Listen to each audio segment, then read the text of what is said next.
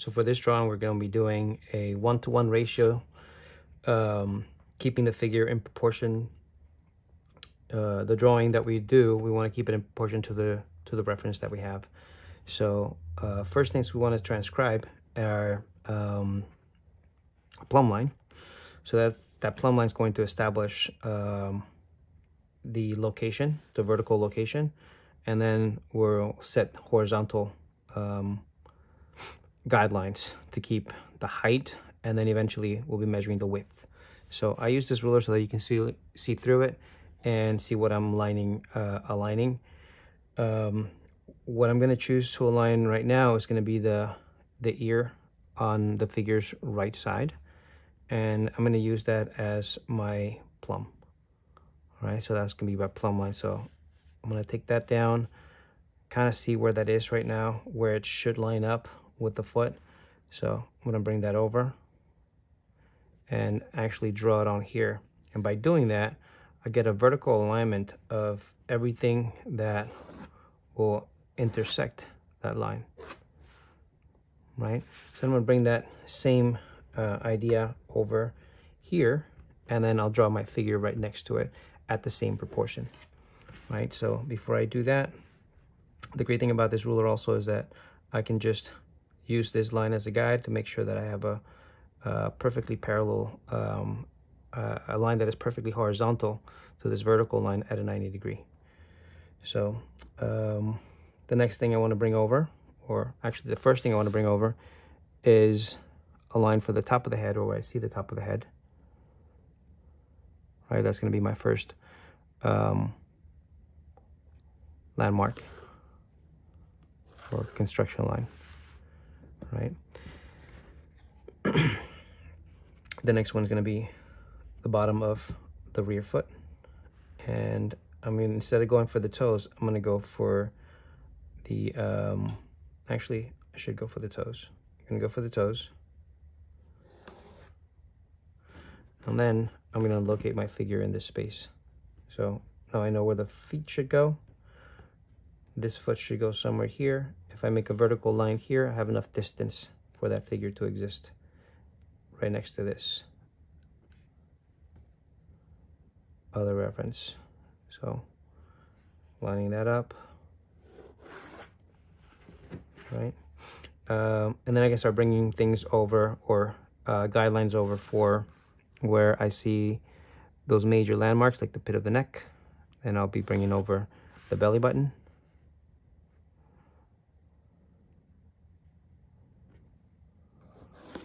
Right, the pubis is another major landmark.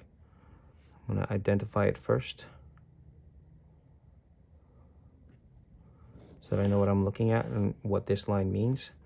The knee, so maybe at the midsection of this back leg knee, and then that'll also kind of help me figure out where this other knee is. So any lines that I can bring over will be useful. So these are my, this is my plumb line, and these are my level lines, right? I'm not measuring head heights, I'm measuring landmarks, or I'm bringing over sections for, or measurements for the landmarks, and not so much head heights. And I'm gonna go back through, and I'll get another one for the chin. The elbow should be somewhere there.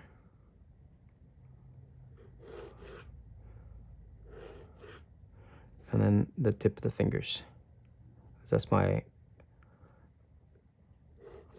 highest point. And then now the other foot. And I will bring down the toes. Since I use the toes on this foot, I'll just carry over the toes. Sometimes I do the ankle, the heel, or if there's a lot of foreshortening, I might do the ankle and the heel if all I see is that. All right, so I think at this point I'm essentially ready to get started. I know that the head will land somewhere here, right? And I'm quickly gonna just loosely sketch it in. Chin's gonna be here, neck's gonna come down, shoulders gonna go like that. Belt and button is a little bit over, So these vertical alignments actually kind of help get me through this gesture a little faster.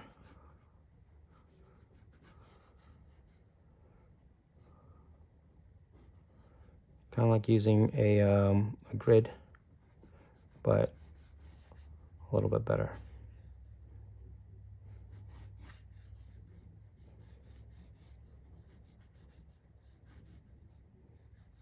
Pubis, hip. Look at the negative space, so the knee somewhere here, right?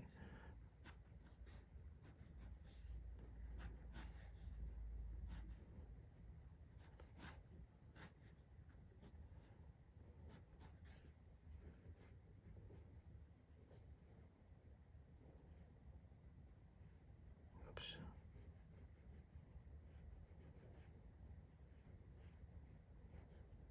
I was already making a mistake.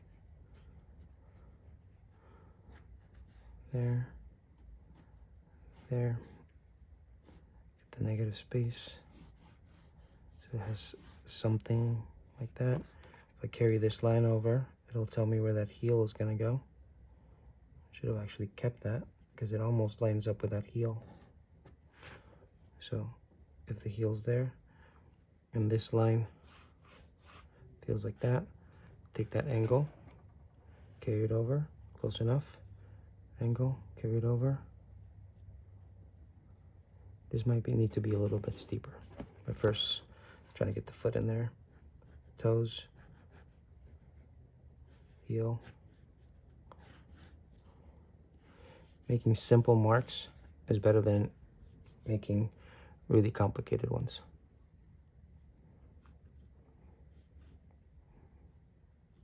Chin.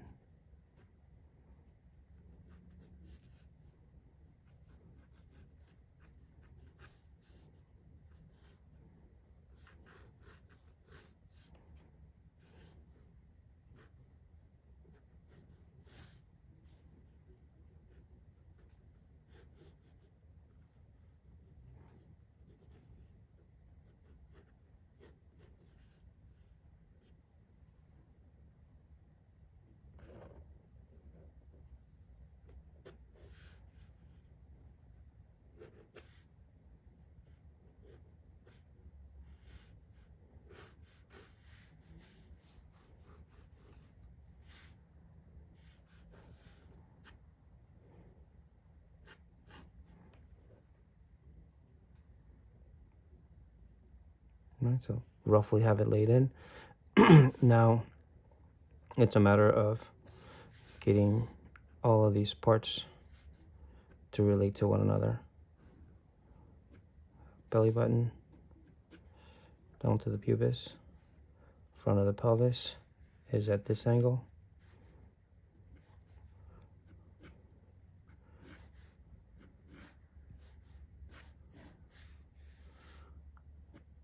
Want to overlap a little bit.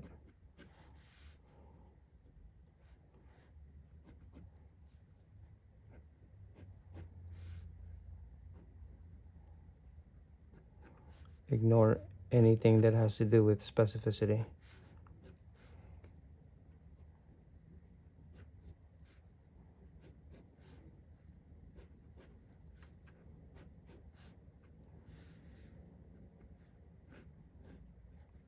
It's a guideline of where I think the breast might be. If I have one, I might as well get the other one relate to each other. So these forms relate to one another. Front of the rib cage lies right on this.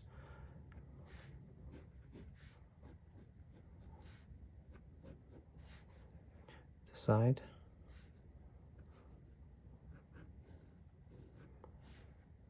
Front of the box. Side of the box. Pelvis is actually rotating like this to front of the box.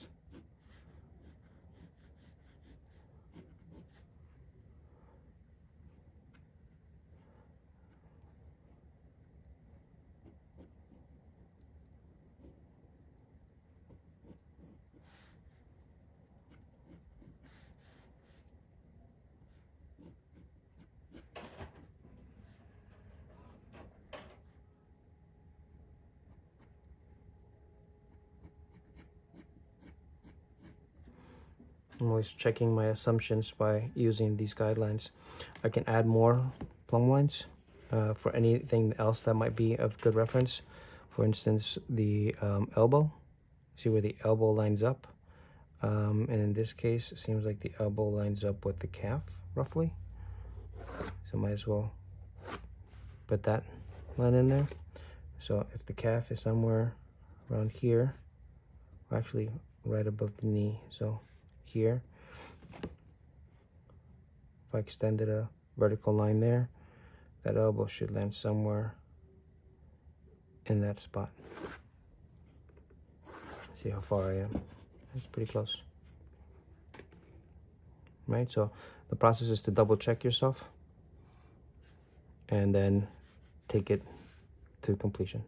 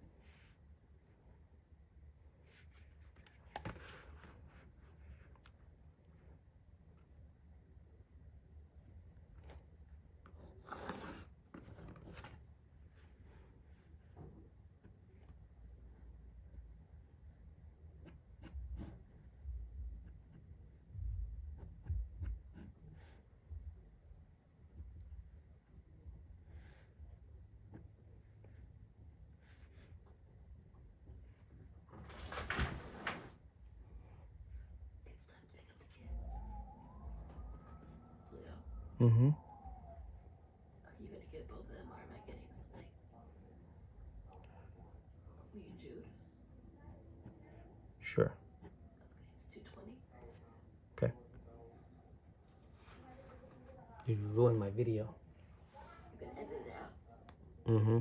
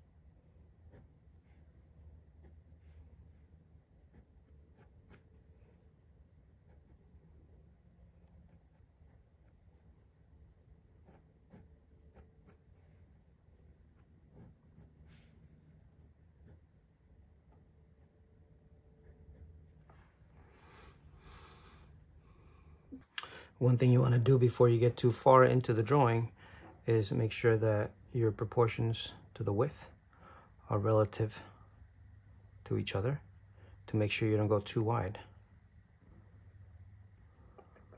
Okay, I'm within the vicinity of that proportion. A little tiny bit wide, but fairly close, right? So I take the edge of this, take it to that, try to make sure that it's pretty close. Any distance you can do this with.